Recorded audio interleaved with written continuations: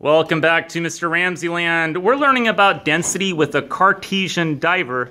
And Rachel, it looks like at the top there, you've got an eyedropper, and it's sinking and rising.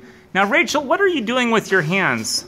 I'm squeezing the bottle to make some water go inside of the dropper. And then when I let go, the water comes out. So when you squeeze it, water goes inside the little dropper? Yes. Does that make the dropper more dense or less dense? More dense. More dense. So as it becomes more dense, then it sinks? Yes.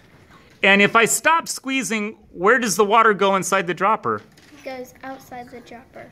Oh, it goes back out. Is that a little air bubble inside the dropper? Yep. Yes. Is it the air bubble, Cassandra, that forces the water back out? Yes. That air is under pressure, isn't it?